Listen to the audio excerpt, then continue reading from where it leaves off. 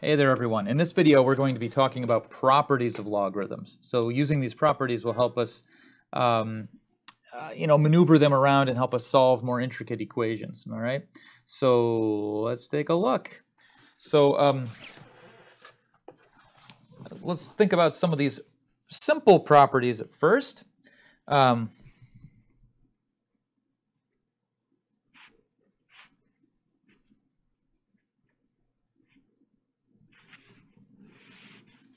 We have log base b of b. What is that? Well, we know that it is the exponent on b that gives b. What do I raise b to get b? Well, it's 1.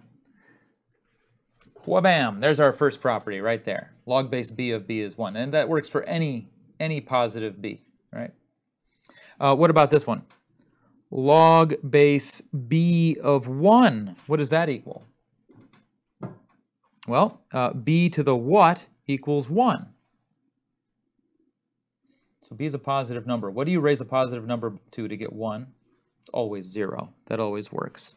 And by the way, another way to see that is to think about the graph. The graph of a logarithm, when you plug in 1, it always gives you 0. See right there? That's the x-intercept. Right? So there's another way to think about it, is just by thinking about the x-intercept from the graph. Now we have some nice properties. These are called the inverse properties of logarithms. And this is how they interact with exponential functions. So if I take b and raise it to the power log base b of x, so I put log base b of x as an exponent on b, what does that give me? Well, let's think about it. What is log base b of x? Remember, log base b of x is the exponent that you put on b to get x. By definition, that's what log base b of x is. It's the exponent on b that gives x. Well, look what I did with it. I put it on b, so it must give x. There you go. Log base, yeah, there you go. And you can do it the other way around too. You can do log base b of b to the x. So here I'm plugging b to the x into the logarithm function. So log base b of something, well, that's the exponent on b that gives this something, right? So b to the what equals b to the x. Oh, it must be x. So again, it does the same thing. These are called the inverse properties of logarithms. Ooh, inverse properties. Now, inverse of what? Well, this is telling us that the log function is the inverse, log base b is the inverse of b to the x. So you see, if you plug the inverse function into the function, you just get x back. And vice versa. If you plug a function into its inverse, you just get the x back. Why does that make sense? Well, the inverse just does the opposite of what the function does. So if the function takes you here, you take x and you get f of x. Well, the inverse function goes the other way. It takes f of x and gives you back x. So if you plug f of x into the inverse function, you get back to x.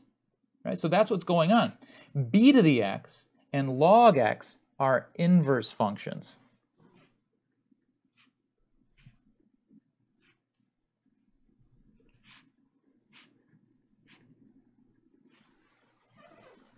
And you may have noticed their graphs look quite similar, right? There's a nice comparison between the graphs. If I graph b to the x, it looks like this. If I graph log base b of x, it looks like this. And if you know something about graphing inverse functions, you know that to graph the inverse function, you just reflect the graph along the line y equals x. So if I just imagine that was a mirror and I flipped this curve, reflected it across this diagonal line, guess what I get? I get this curve. So they are indeed inverse functions. And that's why they have this property that when I plug one into the other one, I just get back to x. It's just making this go in a loop. right? So these properties are going to be very useful in helping us solve equations, because when we have an equation, we're going to apply a logarithm or maybe apply an exponential function and then try to get a solution, okay? And we were going to put these properties to use to help us simplify the expressions that we come across. All right, so let's look at some examples of doing this. Our first example is going to be the equation 2 to the x equals 32. We want to solve for x. Okay. Now, you might just through investigation be able to spot what the answer is, but let's try to use these properties to get the answer. Okay. Well,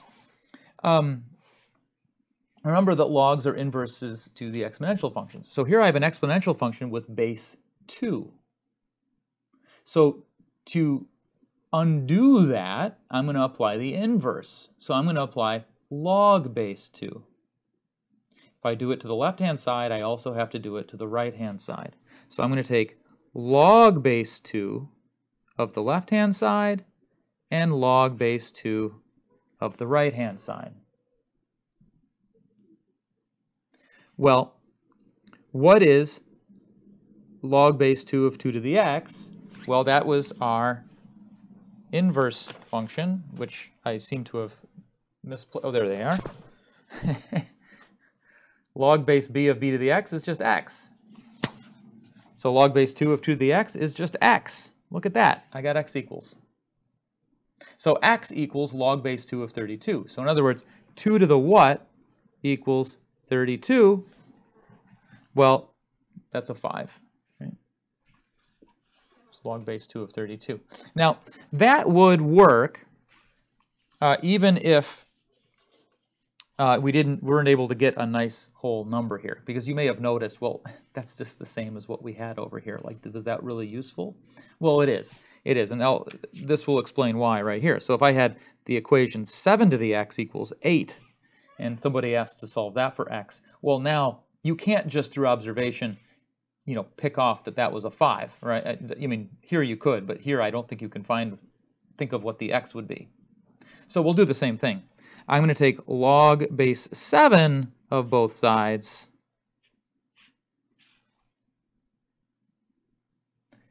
and because these are inverse functions, that just becomes x. And so my answer is this. X equals log base 7 of 8. And that's how I would write my answer. Just like the answer up here was 5. Here we were able to simplify this and just get an integer. Here you can't do that. It's like when you take cubed roots, right? Sometimes if you take the cubed root of something like 27, you can get a nice integer.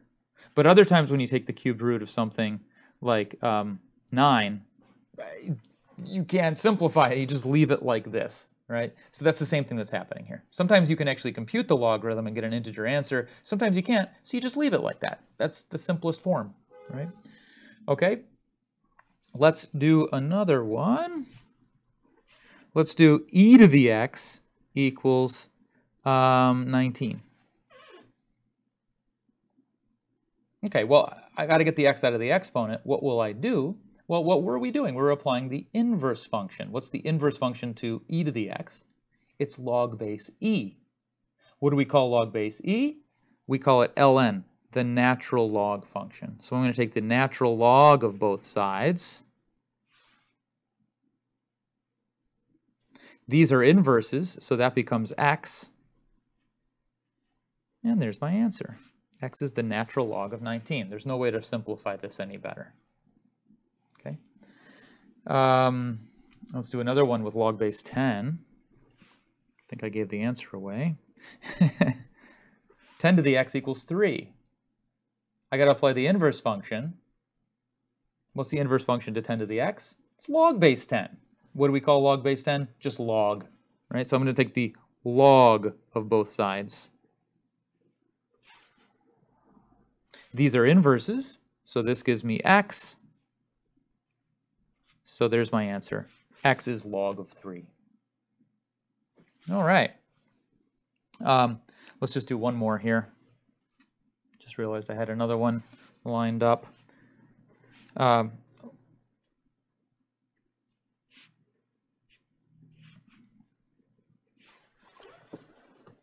look at this one. Here we have logs at the beginning, and I want to get rid of the logs. Well, what can I do here? Well, I can use the other property. Remember, that wasn't the only property that we had. We've been using this. We've been taking the log and using the fact that the log of b to the x is just x. But look at this. I also have this one. If I have logs, I can put them as an exponent on b and get x. So that's what we got here. We have logs, right?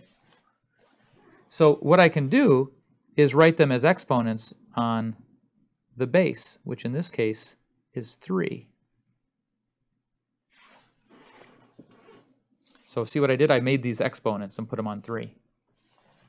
Now, where can I go from here? Well, these are inverses, right? 3 to the x and log base 3 of x are inverses, so that just gives me x. Okay, so is my answer just this? Well, yeah, but we can simplify this. Remember what log base 3 of 14 is? Log base 3 of 14 is the exponent that you would put on 3 to get 14. Right? That's by definition what this is. It's the exponent on 3 that gives 14. Well, so if I put it on 3, I must get 14. Another way to think about that is, again, these are inverses, so they kind of cancel each other out, right? Inverse functions cancel each other out. And also what we're seeing here is the one-to-one property of logarithms. If we write this in a little more general form, if I write log base b of x equals log base b of y, I can do the same thing. I can put each side as an exponent on b. The b's and the logs cancel. I get x equals y.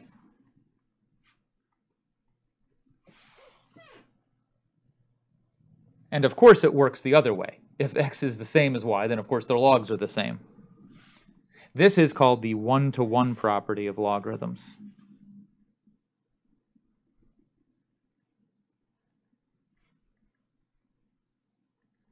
We had a one-to-one property of exponential functions, and we also have a one-to-one property of logarithms. Okay, more properties of logarithms. Okay, so here I have 3 different expressions here, and we are going to write down another alternate way to write these down. So this will be a property of logarithms that we can use. For the first one, the log base b of m times n, you can write this as log base b of m plus log base b of n. Multiplication becomes addition. For this one, log base b of m over n becomes log base b of m minus log base b of n. And what about this one? This becomes p times log base b of m. So look at what's happening here. This is really interesting. The logarithms are taking the order of operations down a notch, right? Most people would agree that multiplication is one step above addition, right? Well, this is doing the opposite. It's taking a multiplication and bringing it down to addition. It's taking division, bringing it back down to subtraction. Taking exponentiation, taking it down a notch to multiplication. So that's a really useful aspect of logarithms. Now, what I want to do is take a moment and prove this, all right? Let's just see, why is this true, right? Well, let's start with the right-hand side, all right? Well, if I want to investigate this, I think one natural thing to do is to try to use the inverse function, okay? So here we have 3 properties. I want to do a proof of property 1, okay? So to see this, I'm going to start with this and take it as an exponent on b.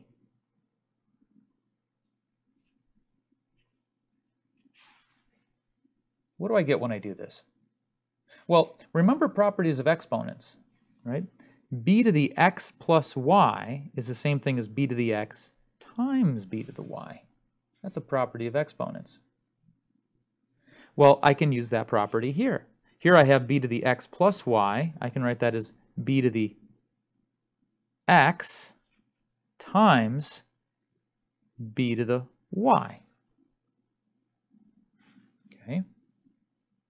Well, how can I write this? Well, remember, these are inverse functions. They cancel off. These are inverse functions. They cancel off. So what do I have? I have m times n. These are multiplied, so these are multiplied. Now, let's interpret this.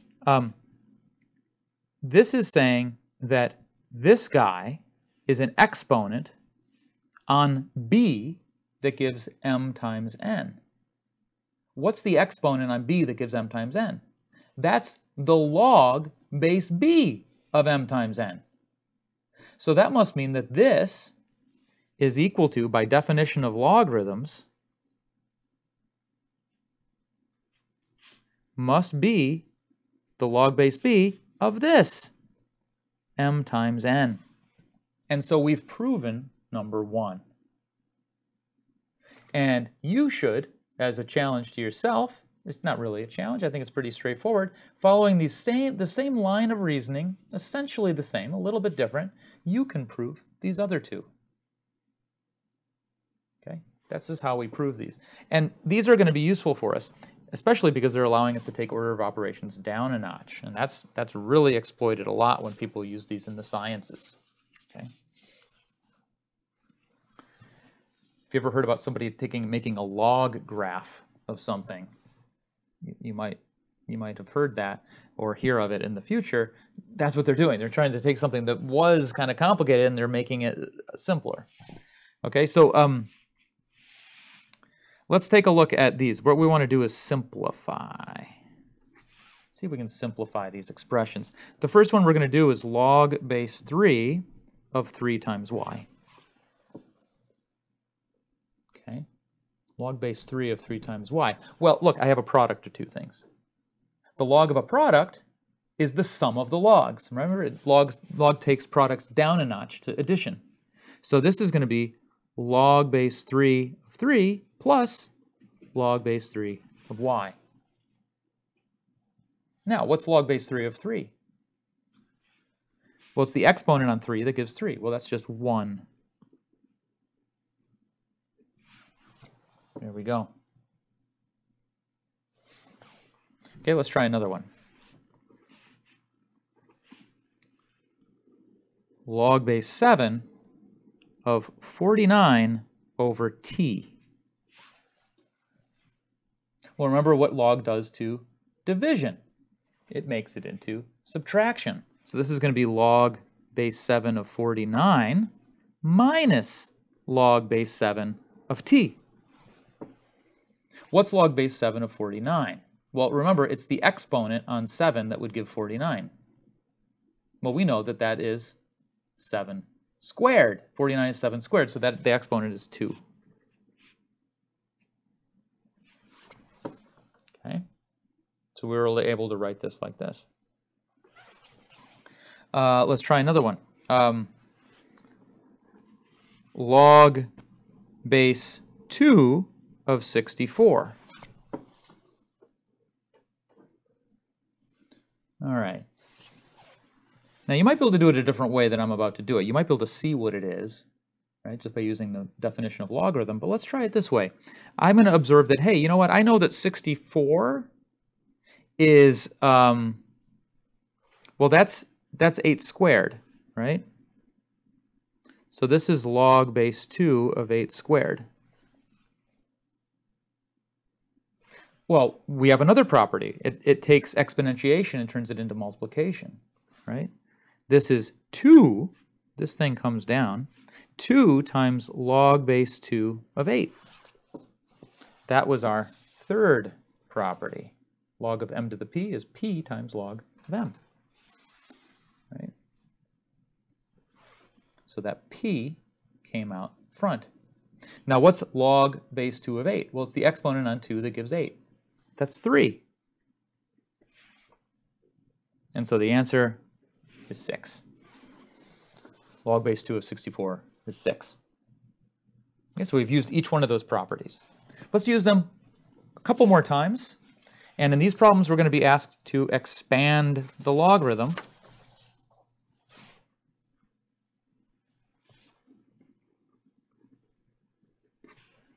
So here's our logarithm.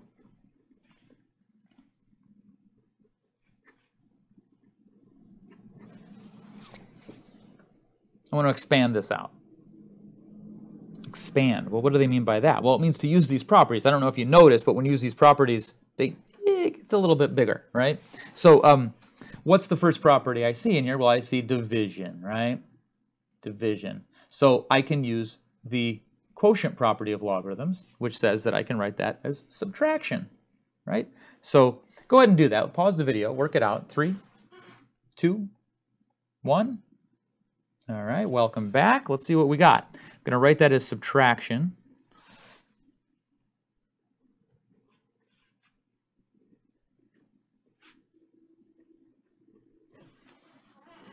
Okay, now what can we do?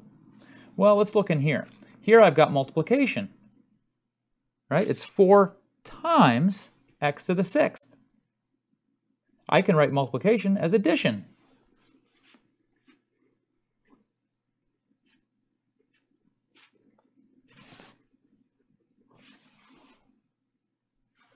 And what about this guy? Well, let's leave this guy for now. We'll take care of him in the next step. Now, can I do anything about log base 5 of 4? I don't think so. That's as simple as that one's going to get. I can't simplify that anymore. However, this one, we have an exponent, so we can use the exponent property here. It says the exponent comes down out front as a multiplication. Exponentiation becomes multiplication. So this one becomes 6 times log base 5 of x. What about this? Square root of y. Can I do anything with that? Well, if you think about it, you should realize that square root of y, let's write it up here. Square root of y is the same thing as y to the 1/2 power. So it is an exponent. So I can bring that exponent down. So the 1/2 comes down. So there you go. We've expanded this out. And notice we took these complicated operations like exponentiation, multiplication, and division and the square root, and we've written them all as simpler operations as we've done that. Pretty cool, huh? Okay, so now let's try condensing something. Let's do the other way around. Condense. So we're going to start with something expanded out like this and try to compress it back down.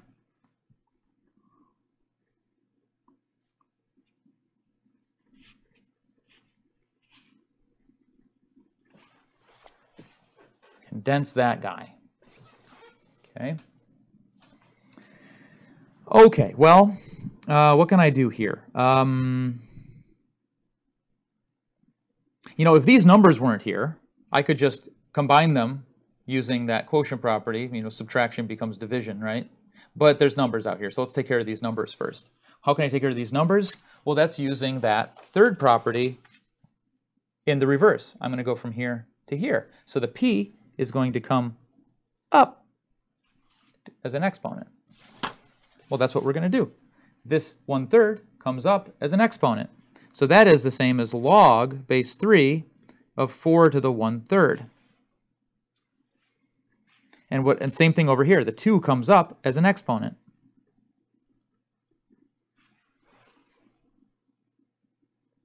Okay, well now I've just got log. I don't have numbers out front, so now I can use this property here. I see there's no numbers out front. That's when you can use it.